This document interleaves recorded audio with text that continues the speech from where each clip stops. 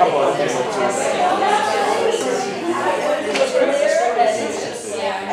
you're Italian. Okay. Hi. Paul Kingsbury is nodding at me authoritatively. So when the associate dean nods at you, you start introducing people. So hi, welcome to the new season of Geospeakers. We're here today to I was going to say to witness, but that sounds very grand. I don't want too much pressure on you. But we're all here today to meet and to learn from Pauline McGuirk from the University of Wollongong. I'm doing the introduction, even though technically I'm not on that committee, but I'm one of the people in the room, as well as Nick, who's known Pauline for a long time, and so I'm going to give you a few words before she continues on with her talk. So I met Pauline for the first time in 2001, 22 years ago, at the AEG conference in Pittsburgh, Pennsylvania. I co-organised a series of sessions on scale and urban governance, all the cool topics back then. And those sessions were co-organised with Deb Martin and Mark Purcell. And we were lucky that Pauline submitted a paper for one of those sessions. She eventually published a paper, or that paper, in a special issue of the Journal of Urban Affairs that Deb and Mark and I co-edited. The paper's title was Producing the Capacity to Govern in Global Sydney, a Multi-Scale Account. And I suppose in a way it really shows her long-standing commitment to analysing the politics of urban governance and its changing forms across decades and across continents. From her long-time home in New South Wales to her native Dublin. Pauline earned 3 degrees from Trinity College Dublin. Trinity of degrees, I'm sure she's never heard that before. culminating in a PhD in 1992. Her doctoral research explored how urban planning in Dublin was made compliant to the demands of neoliberalised capitalism. Soon after her doctorate, she moved to Australia and spent a good part of her career at the University of Newcastle, which is north of Sydney, including a long stint as director of the university's Centre for Urban and Regional Studies. Her high-quality research has garnered a number of awards over the years, including election as a Fellow of the Australian Academy of Social Sciences. That was in 2016, just at the time that she departed Newcastle and moved south to the University of Wollongong. And there at Wollongong, she is Senior Professor in the School of Geography and Sustainable Communities, and is also Director of the Australian Centre of Culture, Environment, Society and Space. Pauline's consistent research agenda through these years addresses what she describes as the changing practices, politics and spatialities of urban governance.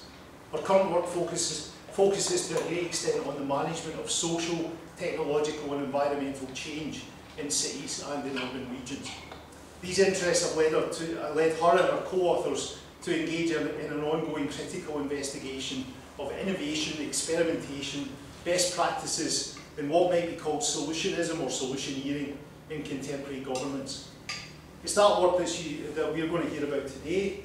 I'm looking forward to it. I hope you are too. So please join me in welcoming Pauline to SFU Geography.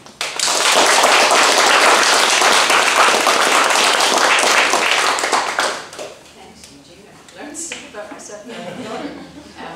Look, it's really lovely to be here. Thanks everyone for coming out today, and particularly thanks to Eugene for looking after me so beautifully over the last few days. It's fantastic to be back in Vancouver. I did a sabbatical here in 2010 and I fell in love with it then and I'll be going to come back. So it's great to be here. So I wanted to start with a little bit of a backstory to position what I'm going to talk about today, because this paper emerges from a project that's funded by the Australian Research Council that's dealing with urban governance innovation.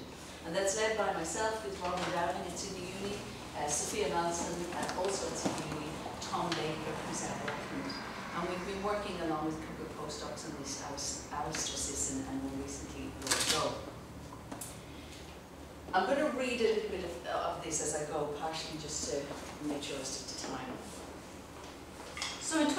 2015, in his book on the idea of innovation, Benoit Godin wrote about the aura and legitimacy that the concept of innovation has generated as a mindset across economy and politics. And I think this is especially true of urban politics and relatedly of urban governance. Certainly the wider calls for an imperative to innovate, to address a suite of complex societal, economic, environmental challenges has very much focused on the urban in recent years. Most recently, the late Clive Barnett has remarked on what he called the task responsibilisation of cities for solving complex societal problems. And certainly organisations like the UN, the OECD, global philanthropies, global consulting firms, not-for-profits, they've all been prescribing urban governance innovation as essential to building the capacity to provide these solutions through city governance. And a kind of influential epistemic community has emerged around codifying and promoting urban governance innovation. I'm just going to call it UGI from now on because I'll trip over the 9 syllables in urban governance innovation if I don't. So with this epistemic community, there has come this articulation of a suite of best practices that are being promoted and promulgated around how to do best practice UGI. What we've been doing in our work is initially to try and scope out what these are and how they're represented. So there's a set of principles for UGI that are about embracing experimentation and a willingness to fail, much wider collaborations across silos within government, wider collaborations with communities, philanthropies, the private sector, and so on. And that's framed around a kind of a startup ethos around agility, iterating, speed, those kinds of tropes. There's also a set of approaches that are articulated, most prominently design thinking in its various iterations, co-design, co-production, and human-centered design, but also prototyping, data analytics. And there's also then a bunch of mechanisms, institutional mechanisms, especially innovation units or iLabs, innovation offices, challenge competitions, accelerators. There's a suite of mechanisms that are out there as codified best practice. And all of this has been proliferating as UGI is taking shape as a kind of creative problem solving. That's the rhetoric in there. So our project, the ARC project I mentioned, is premised on the idea that there's a kind of uncharted potential in all of this to quite dramatically reconfigure urban governance, to reconfigure the composition of the actors that are authorized to govern, to reconfigure the constitution of governance, its methods, its mechanisms, its materiality, and also to reconfigure the politics of urban governance, arguably opening up quite a broad spectrum and scope of political ambition that sits behind these initiatives and institutions. So in our project, we've been trying to get to grips with all of this, to think about the emerging dispositif that is being reshaped around UGI and the politics and possibilities that might travel with that. So we've been trying to scope it empirically through international examples. We've been trying to look at the key approaches and challenges and how they work. And we've also been moving towards trying to theorize all of this, to theorize these shifts and what it might mean in terms of reworking urban politics. In 2022, we published a piece in SFU Geography, and this is my first attempt to generate a sound cloud ever. That's a sound, it's a word cloud, not a sound cloud. A word cloud from the paper on the left. And in that paper, we set out a broad critical agenda that we think is really important for this field going forward. And in this paper today, we're trying to inch towards contributing in some way towards this broad agenda, but certainly not all of it. So that's the context for where this paper comes from, the paper I brought at the seminar. The paper itself is currently under review, so it's still very much at the stage where your input would be welcome and help us refine or perhaps reject some of our arguments. We're very open to that. All right. So the kicking off point for the paper itself is the fact that in recent years, cities and city governments have been positioned at the core of this imperative to innovate, to address complex societal problems, especially those that find intense expression in the urban. And as I said, this kind of international epistemic community has emerged that's been releasing a stream of globally circulated best practice guides and articulating a set of pathways to the successful implementation of governance innovation. So there are reports, playbooks, best practice manual toolkits, there are capacity building events, there are showcases, some of which are captured here. And the types of innovation being promoted here, in turn, is assumed to lead to the creation of better cities, more sustainable, more equitable, livable, inclusive.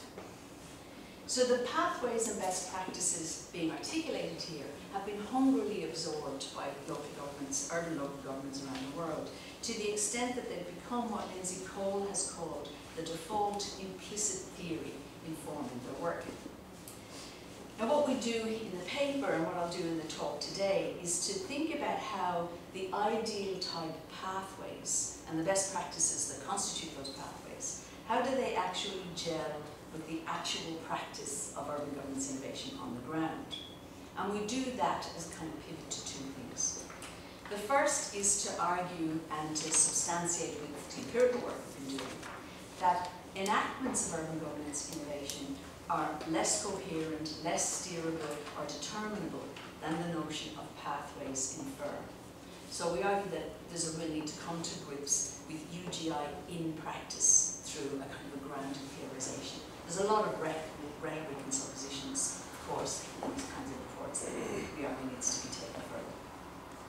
And the second thing I want to do is put forward the bones of such a theorisation.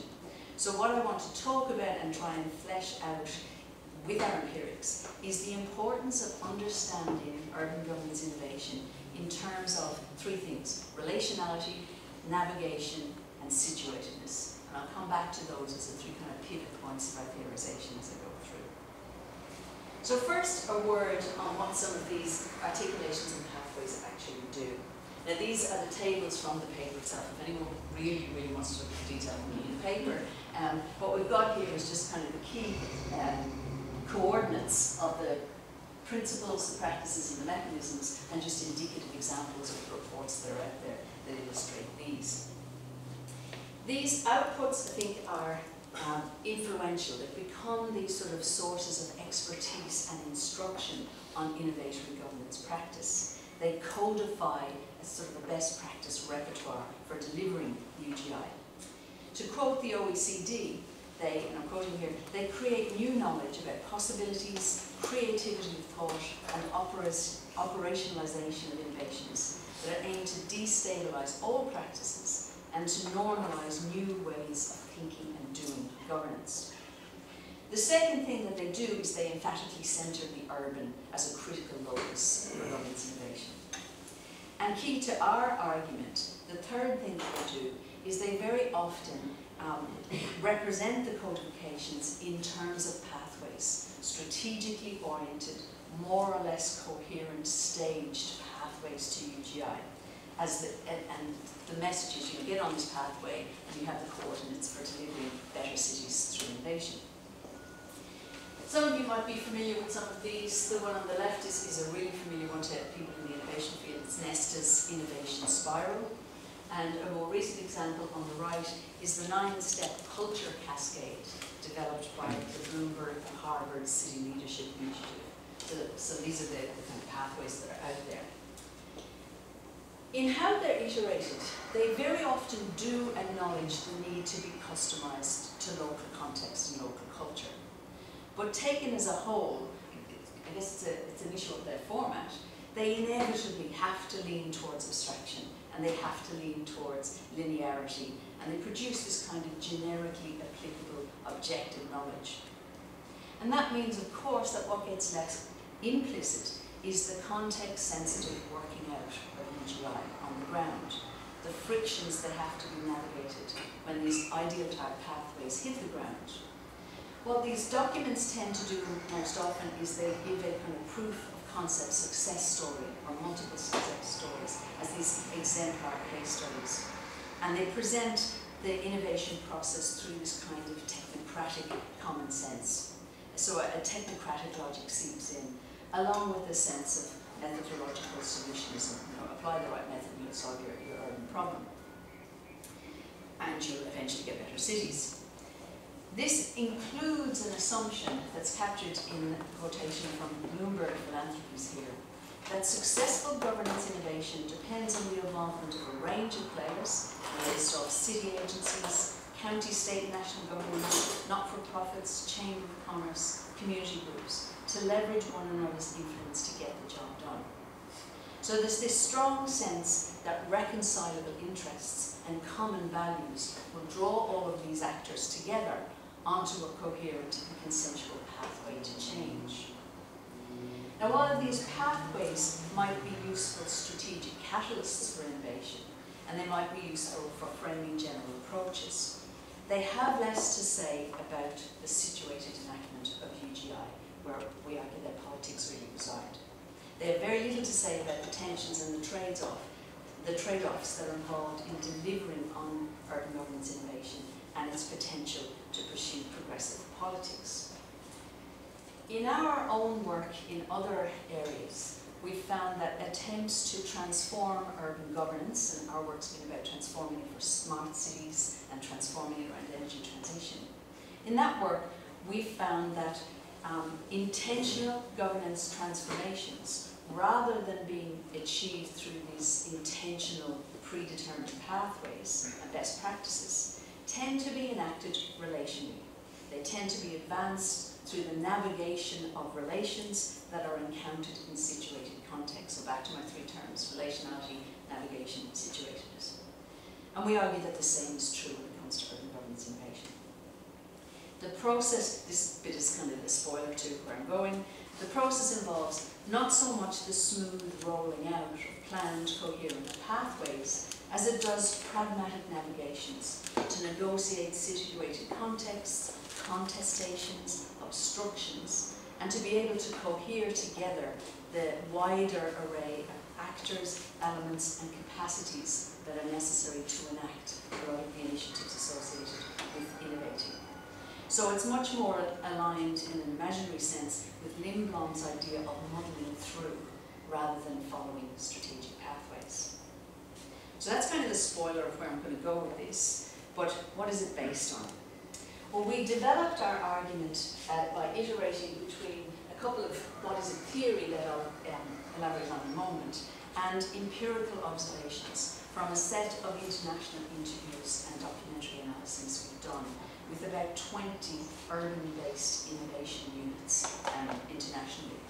And these innovation units have lots of different names. They can be called innovation labs or iLabs. They can be called innovation offices. Lots of different names. I'll just call them innovation units. It's a muddy category too, so it's quite hard to pin down exactly the different variants that exist.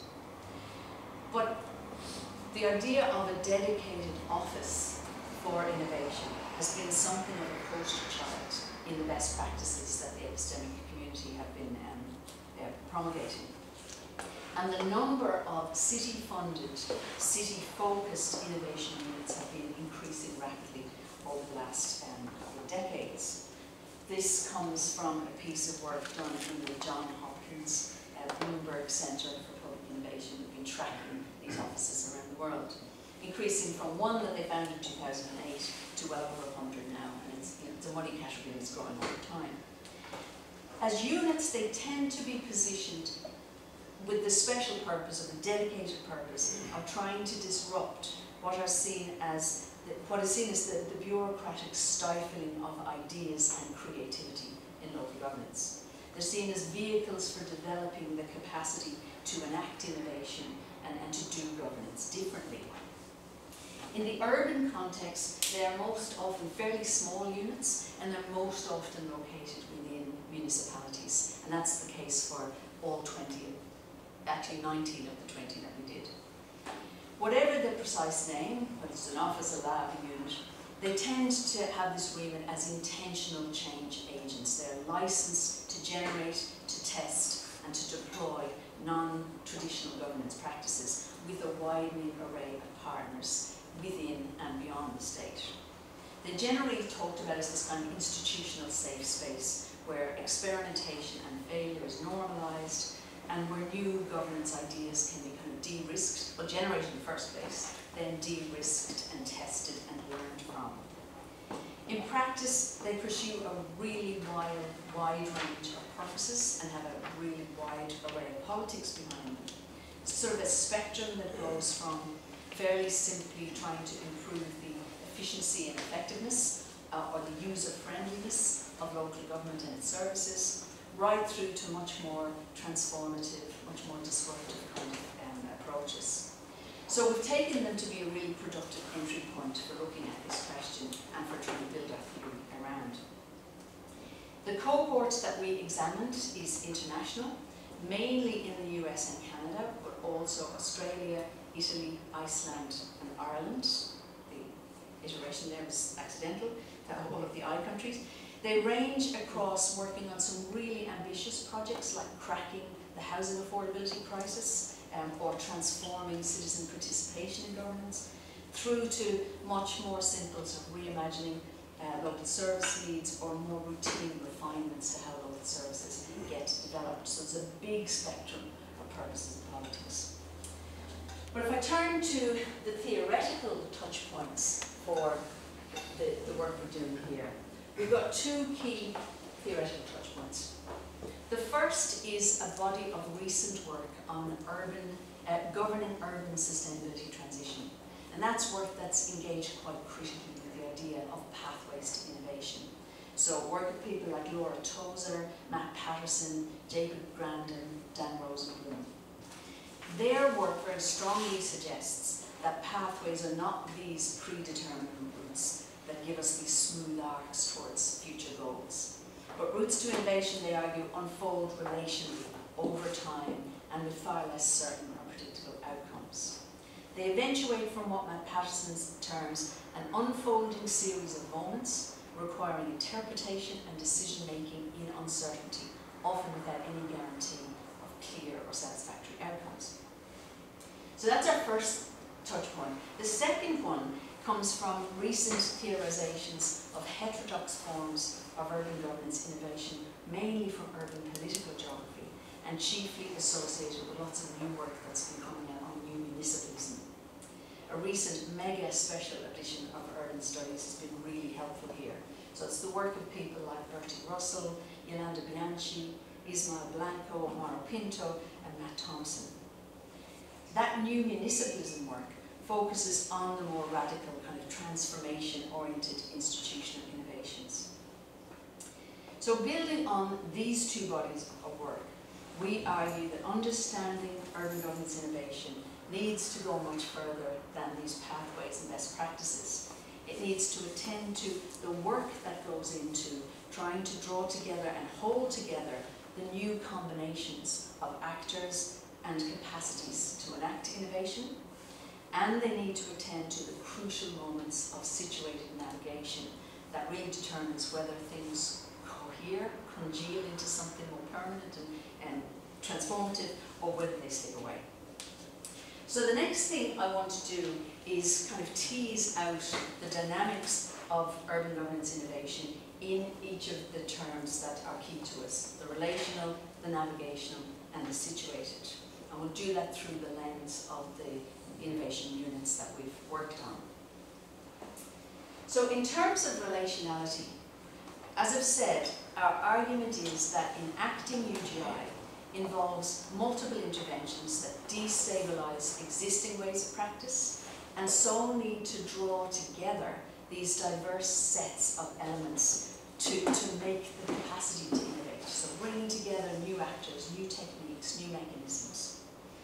And here we might see new forms of institutions like law labs or accelerators. We might see new sources of authority, new behaviours, co-production for instance, maybe new legal and financial techniques, all having to be drawn together.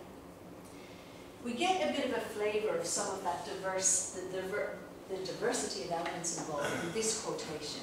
This is a narration from one of our interviewees in a California-based innovation lab that gives, I think, a sense of the actors, the elements, the techniques that are all needing to be created and drawn together, gathered together. So he talks about teams, various types of actors from the public sector, the non-profits, startup companies, using the iteration of problem statements, giving pitches, requests for quotations, drawing in vendors and so on.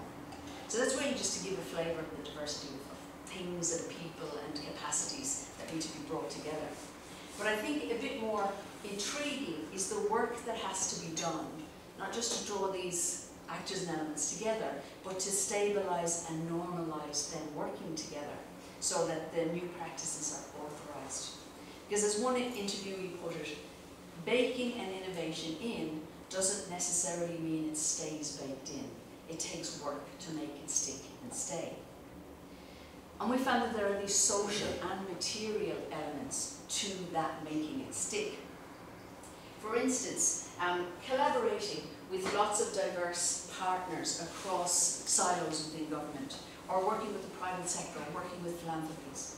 And this is all core to urban governance innovation, and it requires the crafting and the holding together of new relationships. Our interviewees talked a lot about the importance of trust and persuasion as really crucial to stabilising these new relationships between actors that are unfamiliar with and often chary of working together. One of our interviewees put it beautifully, I think, when he said, well, we started by doing projects, but we didn't have the relationships first, and everyone was getting pissed off. So we started building relationships first. Trust and social networks turn out to be the greatest lubricant for innovation. So our theory of change is build relationships. So trust and persuasion, vital. But material elements were also important to nurturing the new habits and the new dispositions that are important to holding these actors and elements together. Material space provided a kind of relational glue that was key to enabling relational ways of working. The second quotation here comes from one of our Australian interviewees in a context where they have a physical space, a city lab, where they do very openly, literally with glass windows onto a street, where they do their innovating work. She says, well, we have a well fitted out space that supports our way of working. Now that we're seeing more people come in and really activating that, it's a way that people can access our way of working. We've got the Lego play sets and all of those sorts of things that can help people use our creative way of working in their own work. So they literally had physical Lego blocks in the room, they had all of the signifiers around the room, the space, the materiality, the social innovations, social relations of the space. They mark out that space as a site for innovation and suture new relationships in place through that.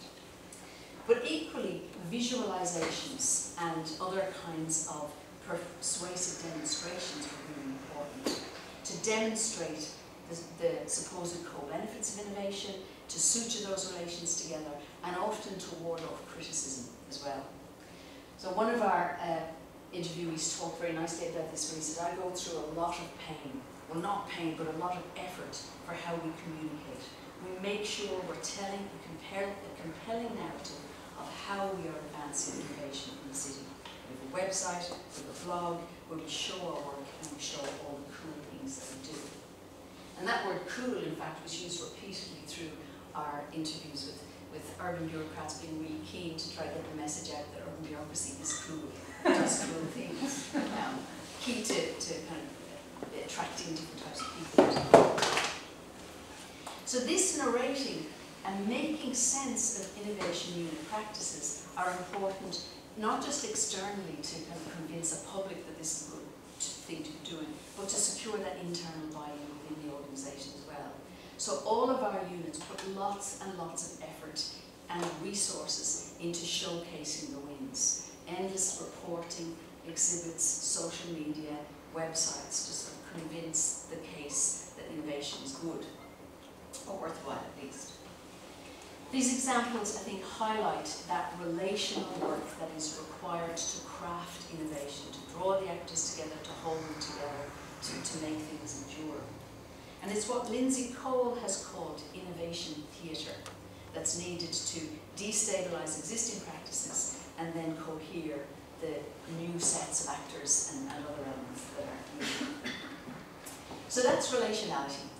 Let me turn to navigation. The new relational assemblages that I'm talking about here are, and I'm quoting Jens Jensen here, they're seldom informed by a preconceived, consensus-driven strategic pathway, unquote. Instead, they require pragmatic navigation around place-based circumstances. There's this constant navigation around gaps in resources, navigation around challenges, frictions and obstacles that emerge around trying to innovate. And this isn't a technocratic exercise. None of the navigations are guaranteed to work. They're not necessarily guaranteed to have effective outcomes. One idea we found useful in thinking about this is Matt Patterson's work, where he draws attention to how moments of navigation around innovation circle around what he calls junctures, where ambiguities and tensions come to the surface. And these might be tensions between incumbent and emergent interests, competing expectations and responsibilities, institutional cultures, material conditions, politics, money, the whole lot, all of which has to be juggled and negotiated. So trying to think in terms of junctures, in our work we could identify 4 recurring types of junctures where navigation was necessary and inevitable. The first was around institutional complexity. All of the manoeuvring that had to go on around the intricacies of competing interests, especially within municipal governments. One innovation team from the US context, where the mayor is a very powerful figure in America, it's very different to the context in Australia. They narrated for us the shifting course they had to chart to try to secure their funding, because their team was called the Mayor's Innovation Team, and the rest of the council hated that. So he said, for us, it was just that the City Council doesn't believe in us. They believe we're the Mayor's Innovation Team. So every year we just cut our funding. So we changed the name of the team, we just dropped Mayor out of the name. The name change helped us a lot. Our funding was never in jeopardy after that. It's a very simple and successful navigation. For others, it was much more challenging to try to steer their way through these complexities, to try to get to do their best practice innovation and to reset priorities. As one of them said, when we wanted to move into lining up our innovations with these really urgent problems that are politically fraught and have tons of competing interests, that was much more difficult to make that transition. So they failed in this instance. So this is really about how innovation units have to pilot their way, their kind of fluid positioning, through an unruly political and institutional complex of landscape that's shaped by the stickiness of habitual ways of doing things, the ways things have always been done, and by the kind of moves and counter moves of people trying to innovate and people wanting things to perhaps remain as they have been. So institutional complexity, a really big one across all of our examples. Second was the old chestnut of navigating resources, getting their money, getting their budget, getting their people dedicated to them year in, year out. So even though innovation units have this kind of iconic status as best practice, as the kind of the poster child of promulgating UGI, they still have to fight year on year to secure their ongoing resourcing, financial and human. And this means they have to come up against every year the multiple demands on city finances that tends to stifle the investment in innovation offices. So there's always this friction around a local government having to do what it has to do and still find budget for these other projects. Nicely put here by one of our interviewees, there are some things in city government, like sending out utility bills and fixing potholes. You can't not do those things. Filling in potholes was a recurrent trope through this research, that it never goes away. When it comes down to it, he said, there's a budget. And part of the reason we couldn't fill the innovation director role was because of that budget. We just didn't have the resources to fill it and have a balanced budget. So there's the constant negotiation of resources. Next was the navigation of the changed relationship between the city and the citizen. Now, UGI often aspires to producing more inclusive participation in governance, and that often means trying to map new routes between top-down governance styles and more participatory approaches like co-production. And it involves kind of shaping new subjectivities for citizens. For this one, you need to imagine a rich Italian accent, which I'm not going to attempt, but this was one of our European interviewers. And here he navigated what has to be, or he narrated for us what has to be navigated in his context, where they're really trying to push a much more participatory involvement with local citizens. He said the municipality want to continue to use the classical approach, hierarchical, with decisions top down, and with enormous bureaucracy problems. But we know that people don't want to trust us. At the same time, we know that there's a possibility to clarify, to invent a new relation, but we have to conquest the brain and the heart of the public citizen. We have to move forward looking for a new relation with our citizen, going outside the institution and the conventional institutional approaches. And all of this can bring to the surface what Bianchi has called conflictual collaborative tensions that will constantly need to be navigated. So contending interests, different expectations, etc., etc. The everyday stuff of doing governance, really. It doesn't go away in urban governance innovation. And a final recurring conjuncture involved navigating resistance to change, resistance to urban governance innovation, from city officials embedded in routinized practices and cultures and finding themselves confronted by the novelty that was coming at them. As advocates of UGI, innovation units often have to plot this course of trying to push innovation in a context where there might be other structural changes also going on that can trigger just a flat rejection to any further change. And there's a real echo here for me in university restructuring. You know, we all find ourselves, oh God, another restructure. And I think that's beautifully captured in our first quotation here, where she's talking about, she says, our internal structures had already been moving for 6 or 7 months, and people were still trying to find their rhythm and settle into their new roles. Teams were trying to work out how to work. And then we came in, this new team came in, this new outside structure that we're supposed to share. And people were just like, why? What? It just innovation exhaustion, change exhaustion. But even in the absence of structural change, existing governance practices are embedded in conventional, habitual ways of doing things, in the rules and the values that people can resist letting go of. And this was characterized quite neatly by one of our American-based innovation leaders, where she said, culture change is really hard. There's no getting around it. We've had a lot of success in pockets, and some of those pockets are big pockets, whole departments that love this way of thinking and have embraced it, but some of those pockets are really small, one employee. So our key point here, I think, is that collectively these 4 kinds of junctures, they represent these recurrent sticking points and tensions across individuals, interests, cultures, structures that have to be continually navigated in a dynamic context.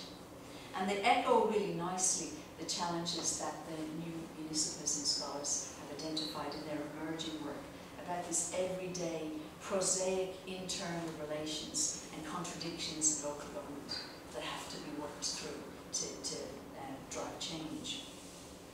And I think crucially, the outcomes of these navigations, whether they succeed, where they land, that's determines whether the attempt to, in place innovative practices, revert to the conventional, or whether these ongoing navigations can convert in innovation into a new way of doing things, a new ordering of how to govern. So how these junctures are navigated are crucial, I think, but they're also crucial to shaping the purposes that innovation can attempt to achieve, and important to shaping its political potential, its possibility. But we don't think that the kind of technocratic logic and the rationalistic knowledge that we find in the best practice guides and the pathways is really well equipped or attuned at all to capturing these kind of navigations and all of the ambiguities and the trade-offs that happen in this space. So lastly, I want to turn to situatedness. Now, I always find it a bit odd to talk to geographers about situatedness, because we're generally already converts to the fact that situation matters, place matters, context matters. Other parts of public policy, the public policy world, less so. So the last thing I want to talk to is the unavoidable situatedness of the relations and navigations that we're talking about. In the urban sustainable transitions work that we're drawing on, Matt Patterson talks about a continuous landscape of judgments in practice that shape governance innovation in non-ideal, real-world settings. And Jacob Grandin emphasises the situated complexities and contingencies that ultimately determine how specific governance innovations work or don't work. For him, and I'm quoting here, situatedness explains the gap between the contested, fragmented and temporary nature of many urban governance arrangements on the one hand and the idea of coherent pathways on the other. And that idea is strongly echoed in, again, the work of the new municipalism scholars, as they emphasize the irreducible nature of place-specific conditions and political contingencies that produce these tensions between interests as they try to craft innovation initiatives. So outcomes are always situated, always indeterminate. Geographical context really matters. And it can be either enabling of innovation or constraining of innovation. But certainly all of this is quite away from the kind of smooth imaginary of following a pathway to innovate. Our interviewees pointed to a range of local contingencies that shape the judgments and practice they have to make. The quotations on the slide suggest some of these were inhibiting, including the importance of the way that the primacy, the immediacy of local needs tends to overwhelm the principles of wanting to innovate. One interviewee described how his office had to abandon an attempt to take on what he called the big thorny issues that demanded working across multiple departments. He said we shifted away from that model because there was more of a need to have a sort of a smaller project-based model. It allowed for more flexibility, right-sizing our change effort to whatever it was the city was already doing. In the US context particularly, the specifics of the priorities of mayors was a really defining driver of what was allowed to happen. One was an example, this bottom example is where a new mayor was about to come into place, and our innovation unit person said to us, look, our initiative as it stands is probably going to look very different. You know, the new mayor wants to come in and sort of put their own spin on things. I'm hopeful that we can keep some of the kind of work alive in the form that we've been championing it here, but it remains to be seen. Again, situation constraining what might be done. And another dynamic of situatedness was the sort of path dependencies that come from the historical political context that shapes how receptive actors are and how receptive the public is to innovations being introduced. One of our interviewees from one of the southern states in the US said, look, we're a 300-year-old city steeped in tradition. We're a racially segregated city. And so there's a desire by some in power to say we should keep things the way they are. The city itself, as you might imagine, was a heavily conservative Republican city. So that created issues like, oh God, here are these guys coming in with the social services, spending tons of money to do this innovation thing. So that was the push. So again, constraining. But there are also instances in which situated context can be enabling. We found examples when innovation units were able to push ahead with existing agendas for governance change that they had by opportunities that arose when innovation branded funding was released, sometimes by philanthropies wanting to sponsor urban governance innovation. So in my final example, we've got an instance here where the philanthropy was offering this city and a group of cities potential money to advance governance innovation. And our interview said, look, we've been doing this for over 5 years now. We've been poking, knocking on doors, being sometimes really obnoxious. But we just argued to the philanthropy that we have all the foundations, we have the building blocks, and now we just want to use this opportunity to expand and to be able to look at the bigger picture. That's why we need this, that's why we need resources. So these contextual determinants shape the purposes of UDI, how they figure out, how they land in the end, shapes UGI's purposes. It shapes the room that's there for maneuver. It shapes the form of institutional innovation that might actually take root.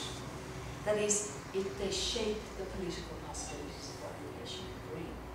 And certainly they point to the need for moving past this rhetoric of smooth pathways lined with best practices for innovation. So, let me draw to a conclusion here. In this work, what we've been drawn to is what McGuirk calls the messy backstage work of UGI. And we think this messy backstage needs to be understood to take us much further than kind of ideal type of cohesive, steerable stage pathways. Even as we accept that these pathways do important work in legitimizing innovation, in catalyzing it, sometimes in resourcing action towards renewing urban governance. But for us, an alternative kind of understanding of theorising is necessary that is able to attend to the new relations that need to be drawn together, that recognises the ongoing need for just having to navigate these junctures, and for accepting the inevitable situatedness of these navigations that can never be extracted from or smoothed over. So this gives us, we hope, this approach, this kind of approach at least, gives us a framework that can give us a more compelling analysis of how urban governance innovation tends to be quite disjointed. It can be. It's full of constraint, it's full of contingency, contestation, complexity. And this kind of approach, we hope as well, can give us important insights into its politics and its possibility. Because currently the rhetoric is this kind of fully transformative, progressive pathway to better cities. And this kind of a lens can give us a more nuanced view on that. So two final points fall out of that for us. The first is, again, one that might be quite obvious to us, that UGI rolls out in ways that are much more piecemeal and pragmatic than they are cohesive and coherent. So thinking about UGI as incremental rather than this radical disruption to how governance happens, I think is much more appropriate. Again, it's probably an obvious point for us. The second point is the importance of relationality, navigation and situatedness in determining the political possibilities. Because UGI doesn't have a singular politics. It doesn't really have any political coherency. The spectrum of political ambitions we've found is really, really broad. In real-world practice, innovation can be harnessed to progressive, transformative agendas like solving the housing crisis or generating a much more participatory kind of governance. Or it can be appended to more routine improvements in public service delivery. Or it can be appended to a much more starkly competitive urban economic growth agenda. Some of this innovation is about data-driven experimentation in order to create opportunities for tech corporations and make that place competitive in that world. So we think there can't be any technocratic assumption that innovation inherently translates into better cities. Understanding those politics, we think, needs this looking under the hood of UGI in relational, navigational and situated terms. Because we think that's where we get to see the moments where options are either broadened out or narrowed, where frames are closed in or opened out, where forms of knowledge might be included or excluded, and where new styles or orderings of governance are actually configured. And all of this, we think, is what has the potential to either destabilize existing power relations and political interests, or to reinscribe them. I think both are possible. So we're putting forward this theorisation as a kind of, we hope, an analytical resource for evaluating the capacity of UGI, the gaps between its ambitions and action in cities, and for evaluating its political possibilities and its limits. And that's me.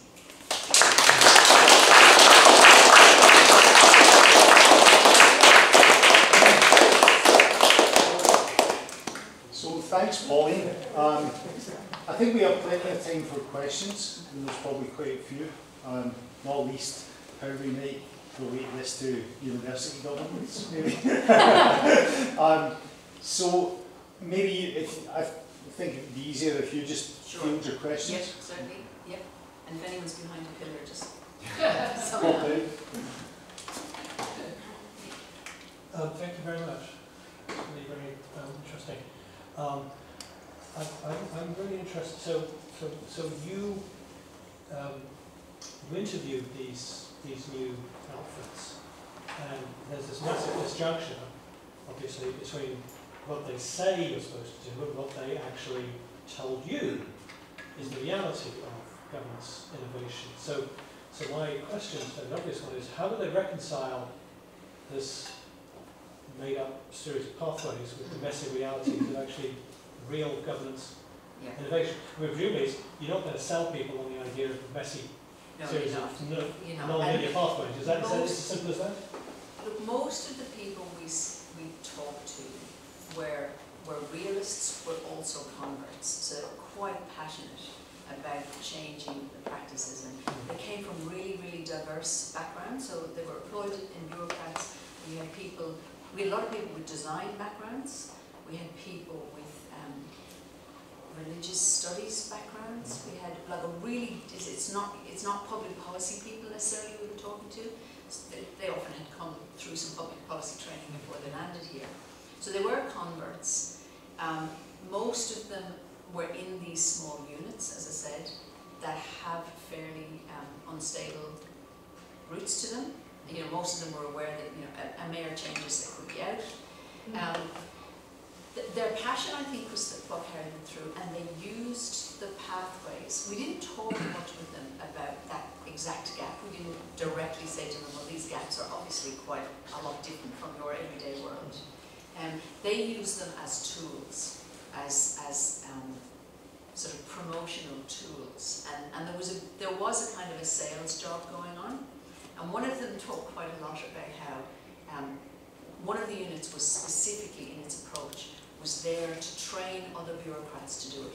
So not doing projects themselves, but largely being like an academy to give people a skill set.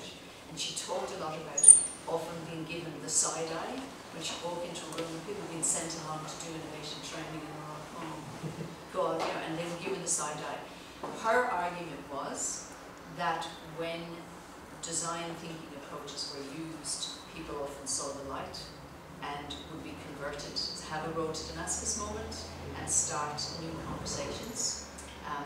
Often though, again, we're talking about increments, we're talking about a particular project that might have a relatively short shelf life.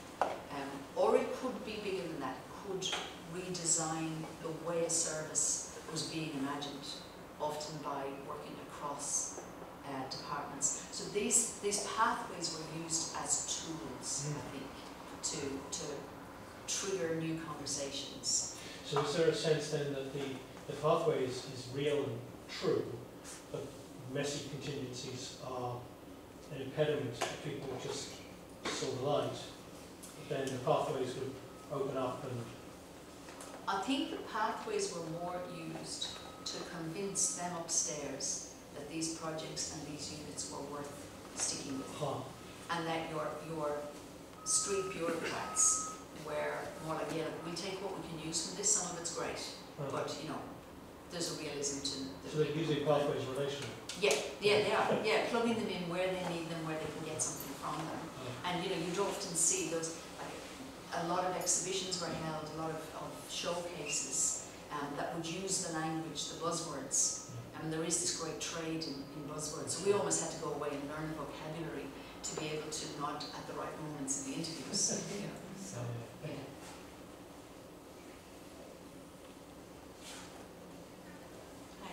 Thank you so much. Really interesting. My mind kept going back to the yes minister still, the struggle between the elected officials and those from the innovate and the bureaucrats. Yes. Who had cunning ways to get their own way. But Trace and I were just having a sidebar conversation. So we said, is she talking about urban or is she talking about universities?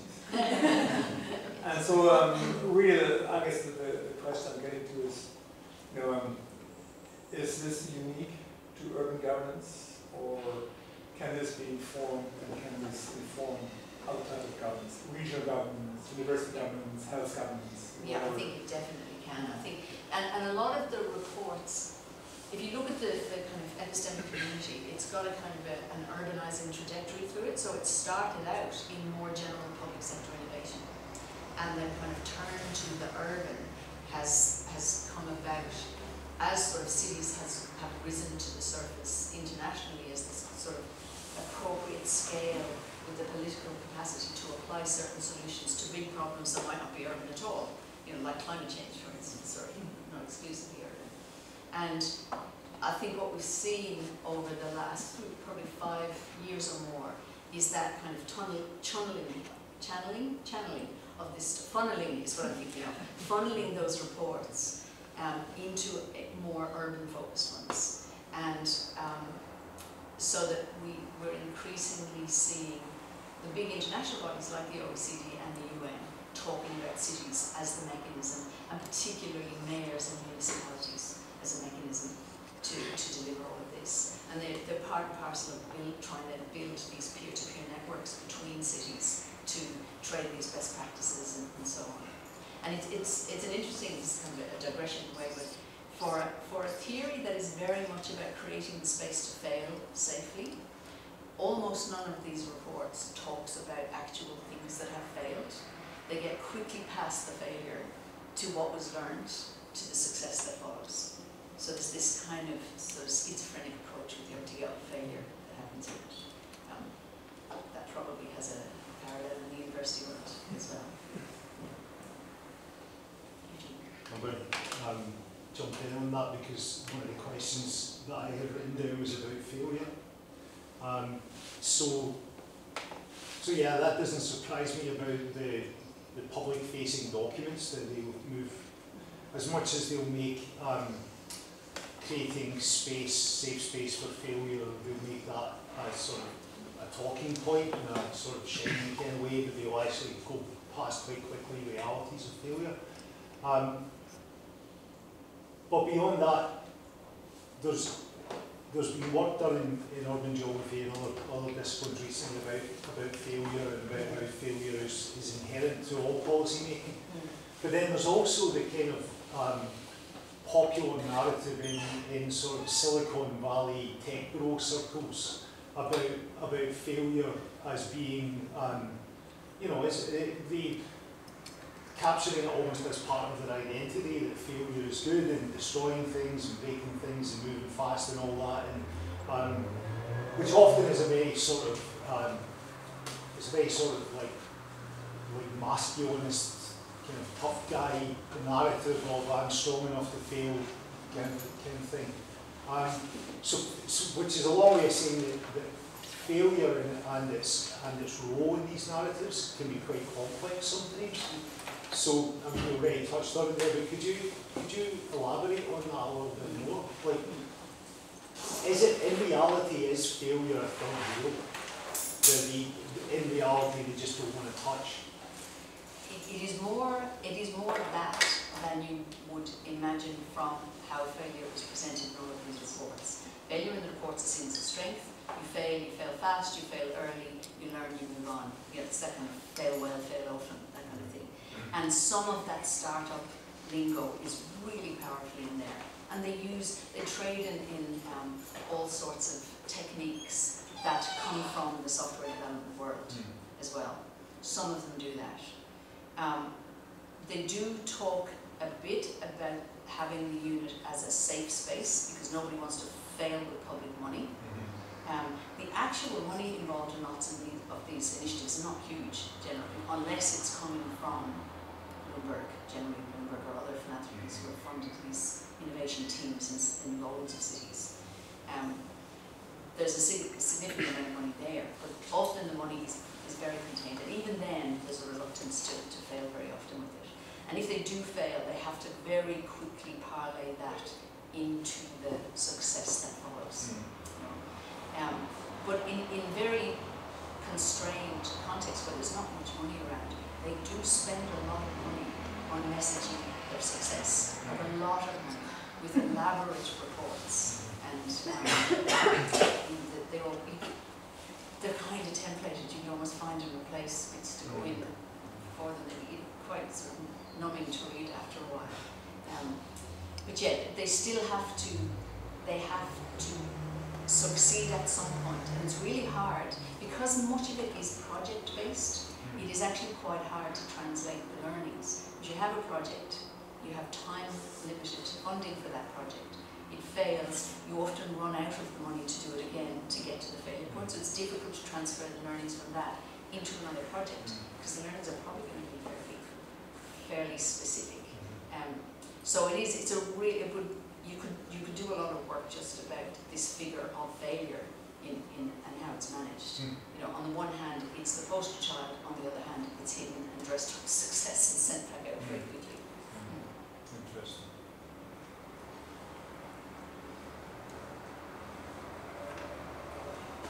Question about the problems that these units are trying to solve, and who guides that problematization? Is it from more formal urban governance? Is it from the epistemic community that exists around it? Like, this is an urban problem that your city has and that you should try to solve, or is it more self-generated, like you go out and look for problems to solve? I'm just curious about that. And it's, in some ways, it's all of the above, which I think is really quite interesting.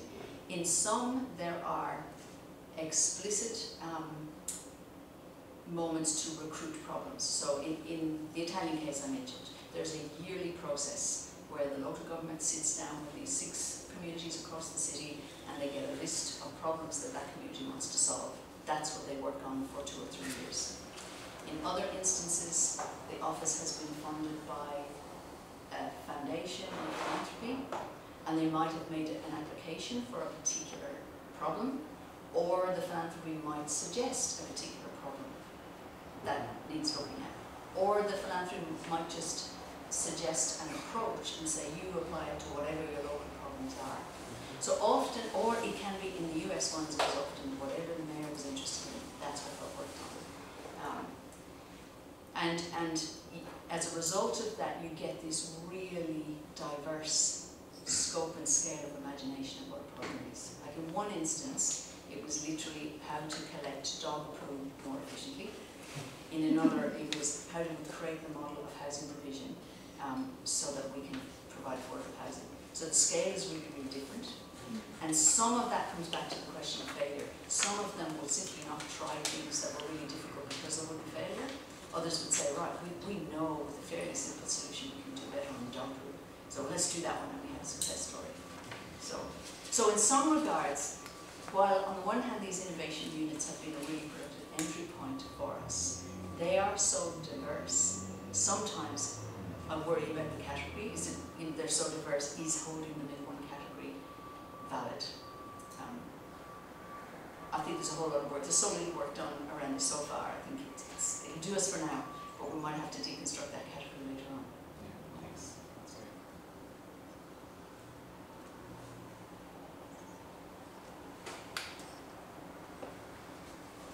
And then we'll make you go. bigger. When I saw you, I was like, No, you go.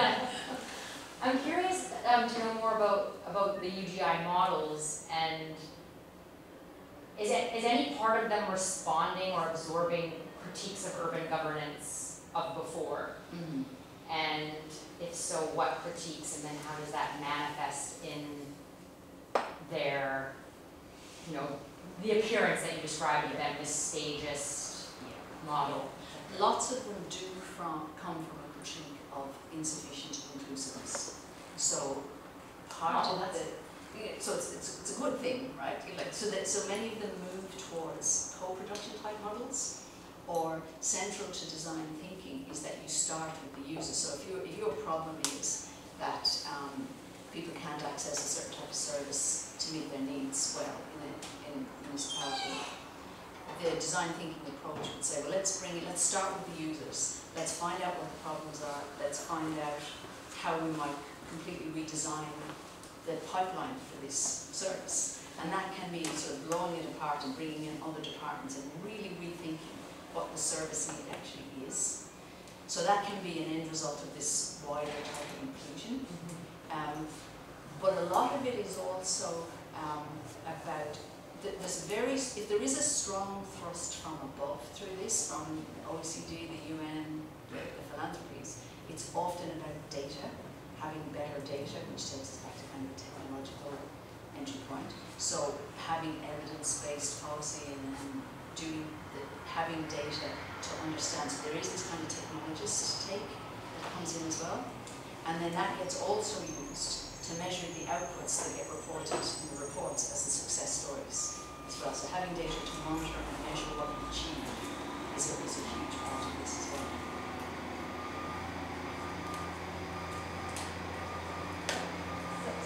You can go. But actually, it's a corollary to a lot of these questions. I'm trying to,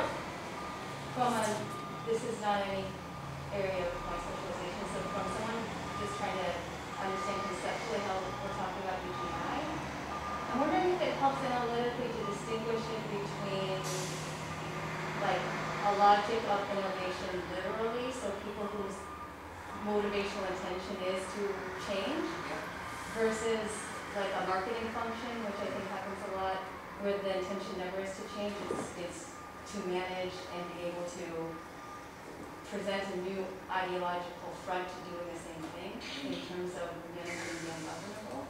So is there a way that, because it might have multiple valences based on the relational and situational unfolding of any particular UGI program, that there's actually internal differentiation that can be articulated in the conceptualization of this theory? Yeah, that's a great question. That's a really great question. And I think the kind of totally cynical use of innovation as a brand is, we haven't seen a lot of it in the people we spoke to. Most of them were middle-level bureaucrats who are genuinely passionate and committed to what they see as positive improvement. Now, whether they're actually addressing symptoms rather than structures that are causing problems is a whole other question in a way. In the remit that they can work, they're generally seeing the moment as positive, and often very kind of clear-eyed and politically clever about realizing that we can deliver certain things to as we can do other things, or if we use they tended not to, they weren't cynical about how they used the term innovation. They weren't just using it to get money or to control a problem in a different way necessarily. They were believers in a way often, and that's, I guess, because there's a self-fulfilling prophecy to who's going to work in these units, right? That people who agree with it. We looked a little bit at the philanthropies that fund is and really drive innovations and produce the innovation ideology. I think we need to do more work there. What we found there with the major, the biggest philanthropy that funds this work directly, which is Bloomberg, they hold back really strongly on defining the problems to be looked at. They push the process, but core to that process is data. And that produces a particular way of seeing the problem, right? And it produces a certain set of solutions and it kind of rules out other kinds of solutions. So you can read some of that, sort of change everything so nothing changes in that. Less so, I think, in the middle of the bureaucrats. That's a great question. Thank you. Just one more. Maybe, sorry, making it pushed any higher. No, I don't have a spot. I'm curious who this new citizen subject is that's created these labs, and is it very different from the neoliberal kind of? That's a really great question. I think it really varies. There's such a variety in the way that the citizen is approached across our examples. In the Italian example we looked at, that was the most strident about their very purpose for innovation was citizen participation. But it was in a context of very little resources, so it was in austerity. So what they were doing was they were trying to reproduce urban commons and deploy citizens to manage these new urban cities that the citizens wanted. So they were involved in things like renovating decaying urban halls into new cultural centres in the community. But then that community had to run those centres themselves, those sort of things. But a really, like a genuine kind of levelling of influence and engagement for citizens. In other instances, there were more kind of co-production, bring the service users in from the beginning, get them to help us understand what service would suit them better. There's a real question there about what was being asked of those citizens, the skill sets that were demanded of those citizens, and to what extent could they perform in the way they were being asked to get the most out of this kind of relationship. So there's a whole spectrum there, which comes back to, I think, my end point about what the political possibilities of this are, because they are not coherent. They can be things that we might all sign on to as a social justice advance, or they can be reproducing limited kinds of subjectivities and outcomes that will have much more squeamishness about. And I think that gets determined in the, well, I would say this because it's my theory, the relationality, the navigation, and the situations. Okay, we'll try that. It's more a framing question, and I'm sure it reflects my the ability grasp I have of the work that you're trying to do. I'm really interested in the way in which you centred these units in understanding the theorisation of actual UGI. So my question is, well, why do you need those if they're just giving you a bullshit that doesn't actually apply on the ground? And then secondarily, I suppose, are there any effects of those frameworks, those pathways, as they collide with this? You know, so is there actually can you trace an effect that these innovation frameworks or ideologies have on the ground? Was that part of the project? It's less part of the project simply because getting right through to kind of outcomes, it wasn't something we had the scope to do. I think it absolutely needs to be done as a project to look at, well, what do these actually achieve?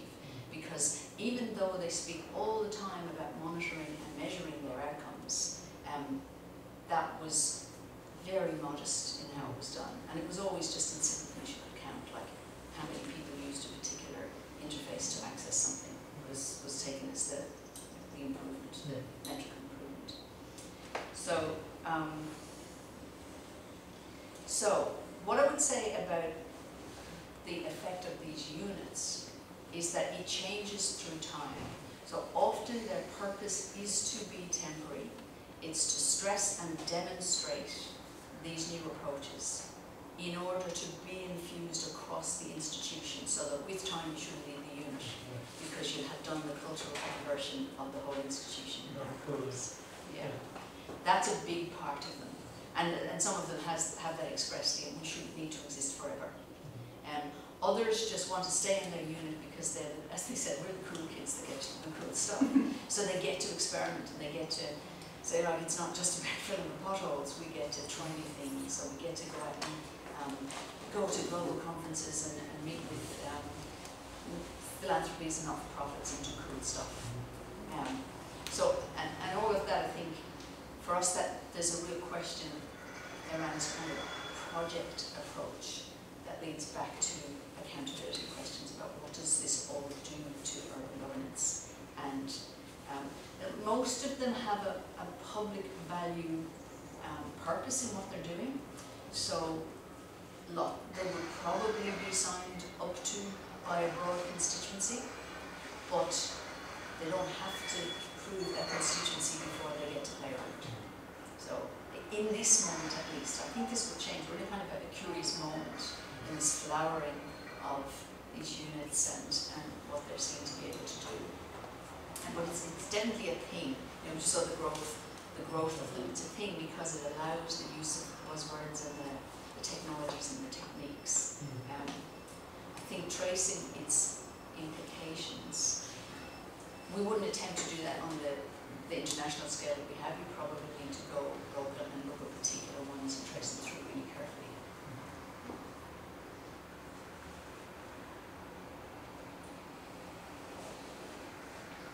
I could ask one last one if no one else has any. So, planning used to, and I'm not for a minute suggesting that these things weren't necessarily good, but planning and government's attitudes used to be, in the 20th century, a lot around the idea of comprehensiveness, right? so comprehensive plans, 10-year plans, integrated. The more recent term, 20 years ago, 10 years ago now in Britain, was joined up, everything joined up, right? And there are problems with that. And if you look at it back, the other phrase that came to mind was Daniel Burnham, the architect in Chicago at the end of the 19th century, whose famous phrase was make no small plans, right?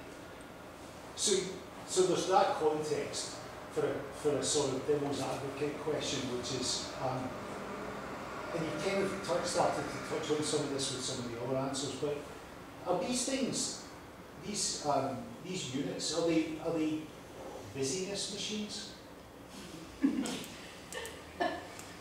I think what they are often is because the production of these units as innovation units sort of suggests that local governments were not innovating previously. You know, whereas many of them were trying their guts out to try new things, to do things and improve things, but it didn't get called innovation. This is kind of a moment where it's a style in one way. It is a brand. It is unleashing resources both from philanthropies and sometimes from within the city itself. Not often huge resources, but some. It's allowing these cities to scan the horizon internationally for who's putting money up to do these things and to strategically use that. And I think the sort of Bloomberg sponsoring of I-teams all over the world has been an important part of that. So it's probably too unfair to say business machines. I think that they are a fairly unwieldy category. They vary in scale, but most of them are really quite small. Like we're talking fewer than 12 people usually, often 6 people. You know, so they are really quite small. Given their size, the kind of noise that they've made, I think is amplified by this epistemic community, and just they're onto a thing that's trending. And as I said, some of them are not actually doing projects, but are there as training units to infuse culture change. So what they do is really quite varied as well. But probably too harsh to call them business machines, I would say. But so harsh. But like you yourself said that the lessons from one program don't necessarily have the ability to be transferred into the efforts of another program, right? So what are we doing? It to me is another one of the real tensions. So there's a real tension about what failure does. There's another real tension around scaling and replicating, because all of the discourse is about producing solutions that are replicable and can be taken on elsewhere and scaled through that. And that, I think, connects back to the kind of data-driven logic behind a lot of them, because the kind of data techniques that maybe can be translated from place to place. But we know that's really tortured, the idea of transferring an idea from one to another. Really, really tortured. And I think it's completely mired in navigations and different kind of reconstructions of relations as well. But again, there's lots of inconsistencies in the idea as it's put forward, and I think that failing and the replicating and scaling are two other, what scaling is for and why it needs to be scaling. How do you bring the question of scaling back down to all the questions of context? So what can scale might be often a technological approach that might have uses in a number of different contexts. But getting that into place, even getting that into place, will always have to go through these other processes, and it might land somewhere a little bit different to how it was imagined. Thanks. Looks like we're at a good point. So before I ask you to join me in thanking Pauline again, let me just say that Pauline, we're lucky to have Pauline visiting us here for 2 weeks. So she's been here this week. She'll be here next week. So 2 weeks goes, I guess. And feel free, I imagine, to reach out. And if you want to have more of a chat whether either here on campus or downtown or in East Lag, if you want to continue these conversations. Also, if you're still up for it, we're maybe going to go, maybe you and I at least will go for a beer at 4 o'clock, sure, that still works. At Beercraft on campus, so we'll go over at 4ish, and if anyone else fancies coming for a beer and a full of chat in the nice weather, feel free to do so. Alright, let's thank you all.